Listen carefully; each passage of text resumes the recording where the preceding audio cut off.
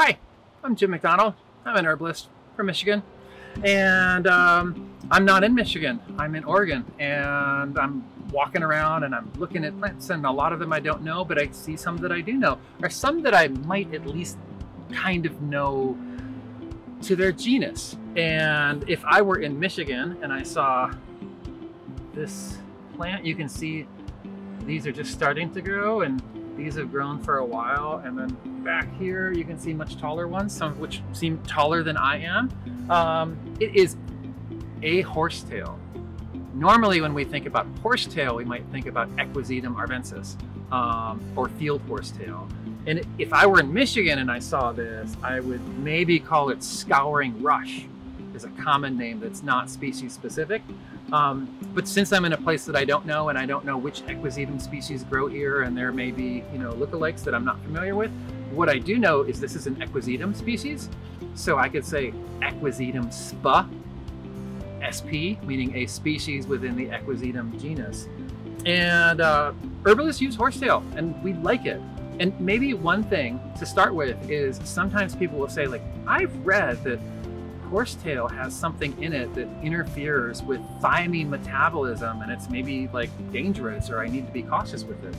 And that's true. There's a constituent in horsetails called thiaminase, and thiaminase does disrupt thiamin metabolism. However, thiaminase is broken down if it's boiled, and it's broken down if it is extracted in alcohol above 30%. So if you're thinking about making an infusion where you at least bring it up to a boil and then lower the temperature, you don't have to worry about the thiaminase. If you're making a tincture where the alcohol percentage is over 30%, which most people are probably going to do, you don't have to worry about the thiaminase. Horsetail is a really nutrient-dense plant. It's very rich in minerals, and it is especially rich in silica. So it has a very high silica content.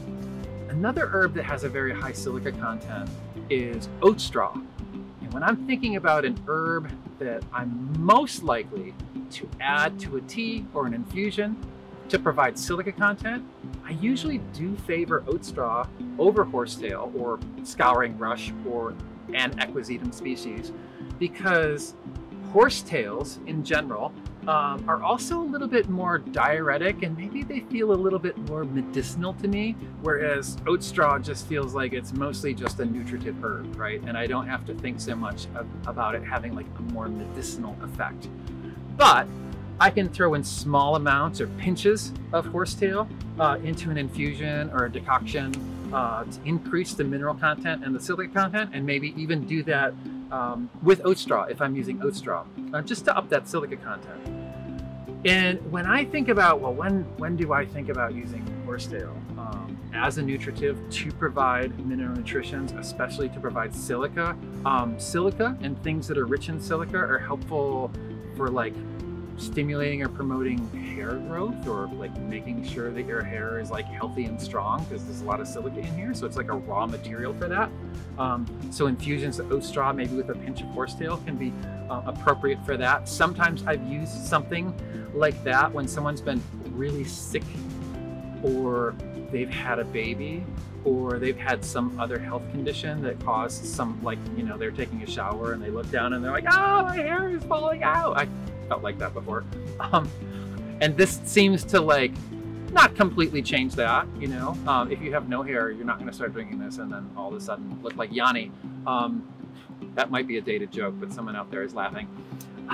But it can help lessen the rate at which hair is coming out. So that's really useful. But a place that I use this quite a bit is when people have had damage to their connective tissues, right? Their ligaments, their tendons, their cartilage. And if you've had this kind of damage, definitely figure out what's going on. Don't just be like, I'll just take horsetail and not do anything else. Try to find out what's going on.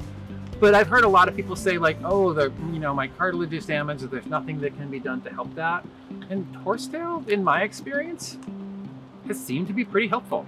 And you can do what makes sense. And what makes sense is to do a strong infusion or a decoction of this plant. And again, with an infusion, you want to get it up to boiling to get rid of the thiaminase, to denature that thiaminase. And what shouldn't work is to make a tincture of this, because tincture doesn't extract minerals well. And you take tincture in small doses, it's not providing you with a lot of minerals. And that's totally true. But you know, when I first started using this plant like this, I just didn't know that. Like I was a little herbalist, about that big, didn't know stuff. And I used it for people that had cartilage injuries, and it helped. And not only did they feel that it helped them, but I remember some of them, like they got MRIs done and it showed that it helped them. And this reminds me of an important principle that I learned from an herbalist in Helsinki, Finland, named Henriette Kress, which is that plants don't read books. And because of that, sometimes they don't know that they can't do the things that they do. So when you're thinking about plants and you're thinking about all the reasons that something makes sense, and then somebody says something and you're like, well, that doesn't make sense, and so that can't work. Maybe that's true, but maybe the plant just didn't know it and did something anyway.